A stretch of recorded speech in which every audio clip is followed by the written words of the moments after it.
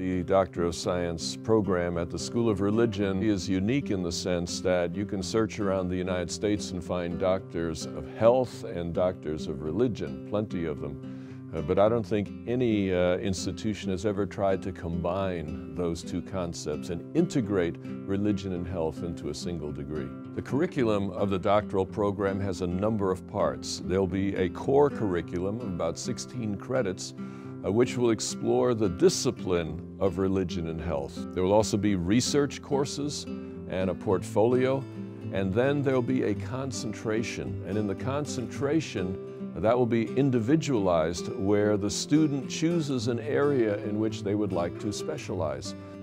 Students can choose their own concentration by putting together the kind of courses that they believe will fit them best. And so we have an open possibility for students to say, you can choose classes that will fit your desire, your program, what you want to get out of the school religion.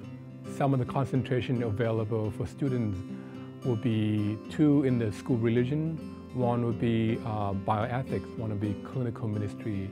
In the school behavioral health, students can choose counseling or marriage and family.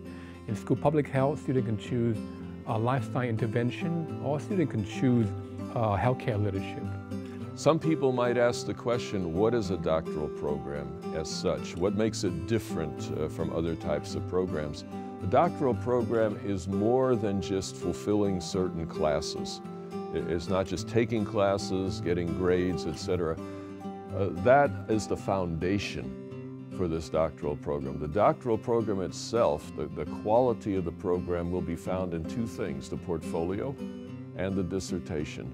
And here's where the classwork prepares you to do the kind of critical thinking and integration in which you create a unique outcome that some might call a contribution to knowledge or a contribution to practice. We're excited about the portfolio because the degree itself is the integration of religion and health. And even though the courses are taken separately, this portfolio helps students integrate both of them together and help prepare them both for their exams and also for the research that's coming.